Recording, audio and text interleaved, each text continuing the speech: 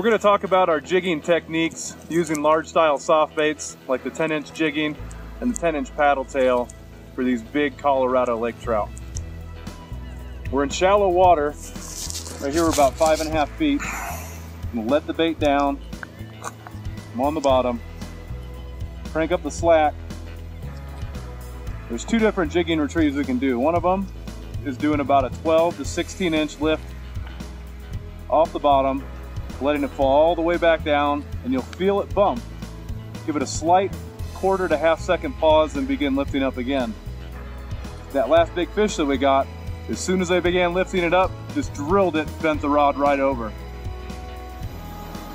The other method that you can do for the retrieve is sit right above the bottom and just move the rod tip an inch or two while thumping. You're just kind of knocking on the door, so to say, for these trout, trying to call them in from this area that we have around us.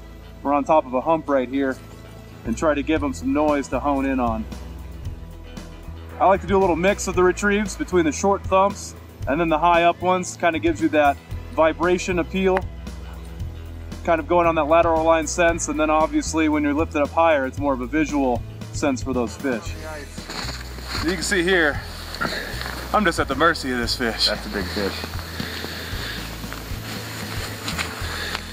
So while you got it on, let's talk about what we saw. So we're here. So we're using our graph, and we're jigging shallow. I'm watching the red line down on the bottom. I'm just bouncing that hoagie up, and I'm able to see it come, I don't know, 12 to 18 inches off the bottom, a slow retrieve coming in. When that fish comes in, you'll see that almost look like the red line from the bottom coming in. It'll be following your jig up and down. And he came in, Bernie said, "That's your fish right there." We jigged it for what, maybe another 30 seconds, and he came up and crushed it. And that's a heavy bite. There was nothing small about that. Okay, don't freak out about the ice popping, the line popping on the ice. That just is gonna happen when he gets close.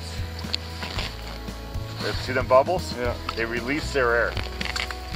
Easy.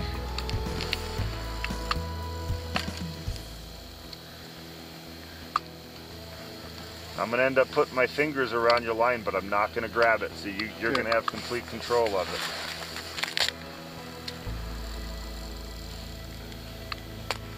it. I did give that fish a real strong hook set. I laid into it. We're only using 10-pound Berkeley fluorocarbon, which I'd be thinking he'd be kind of tender with, but I laid into that fish. That's driving that barbarian jig right into that jawbone.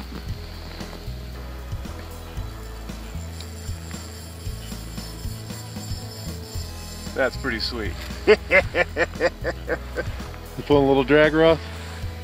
Sticking. This is their third good run here. There he is again. He's close. More air bubbles.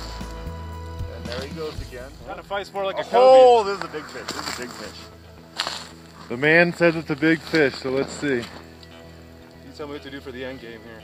All we got to do is get him head up in the hole, and he has to be willing to do that. Okay. Take your time, buddy. Unfortunately, we just can't net him.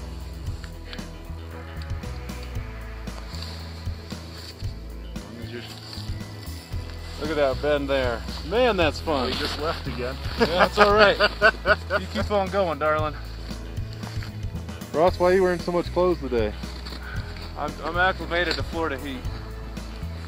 What was it, 11 below when we left the house this morning? Yeah. 11 below, and then we It's went only to... 100-degree difference from where we were yesterday to where we are today. Oh, look at that head. Look at this head. Here he is. Oh, there he goes.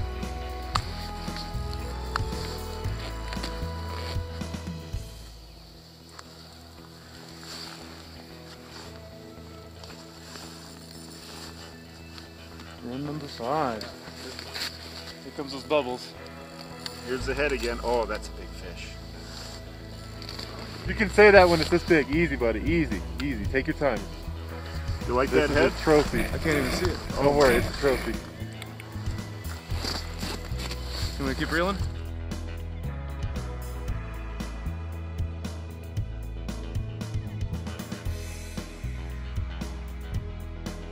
Yeah! Oh. Yeah! Nice job. All right. Let's keep that. Keep it in Colors. It does not get any better. That's a 40-inch fish. I'm getting the tape measure out Let's now. get the tape.